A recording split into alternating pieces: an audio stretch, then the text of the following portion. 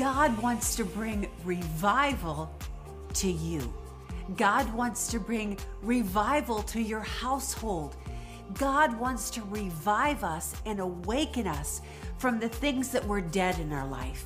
You know, He wants to not only revive us, but He wants to reform us. He wants to transform us into His goodness, His wholeness, His perfect way, and His perfect will.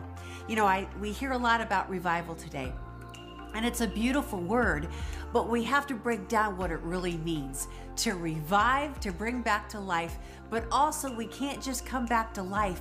We have to be transformed to God's goodness. You know, I think of Lazarus. He came back from the dead. Jesus spoke and said, "Come forth, Lazarus." He came back from the dead, but then He had them remove his grave clothes. He had him wash off all the death and put new clothes on him. And that is what God wants to do in our lives. You know, we're seeing in over 90 countries people from all walks of life that are starting to awaken and also be transformed to God's way of thinking, God's way of doing things, and a life that is good, a life that is full of joy. Together we're a part of that, and it's exciting to know that we are together in Christ Jesus, seeing revival happening. It's exciting times to be alive. Thank you for your faithful giving and allowing us to go into over 90 countries.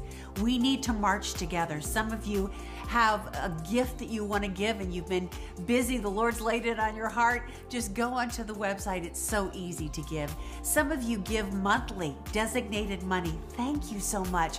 We can know where to go and how to do outreaches.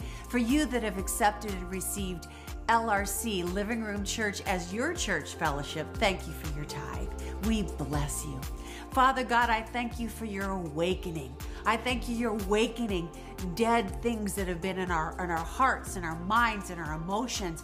You're awakening them, oh Lord, and you're transforming us to your goodness, to your joy, to your wholeness, to your wisdom and understanding and light. So I thank you, Lord, that we're receiving, we're growing, and we're turning and giving that light to others. Thank you, Lord. We praise you in Jesus' name.